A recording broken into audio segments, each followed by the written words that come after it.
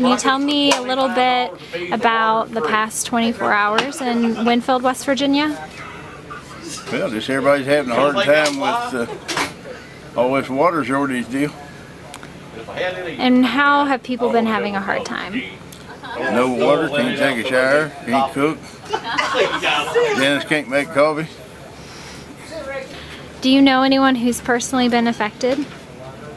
Yeah, everybody in town. Yeah.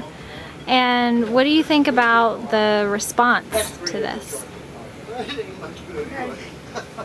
Well, as far as I know, I guess they're doing the best they can. Or been a little faster. Yeah. Have you seen much news on it? Not a whole lot. I watched a little bit, but not a whole lot of it. Yeah. What news did you see? The Channel 3 news. Did you see anything in the national news about it? I read it on the internet there last night. Okay. What do you think about how other people are portraying this event? They don't like it either. What would you like to see done now? I'd like to see them get the water fixed and get it back on for everybody. And what about the long term? What would you like to see happen?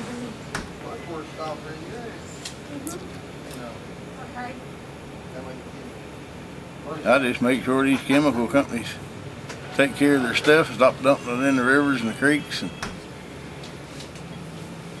how do you think we could do that? I don't have any idea. Yeah.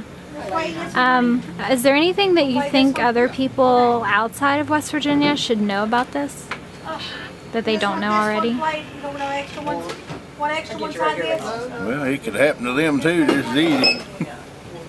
Do you think that this is just a West Virginia problem, or should it be considered a national problem?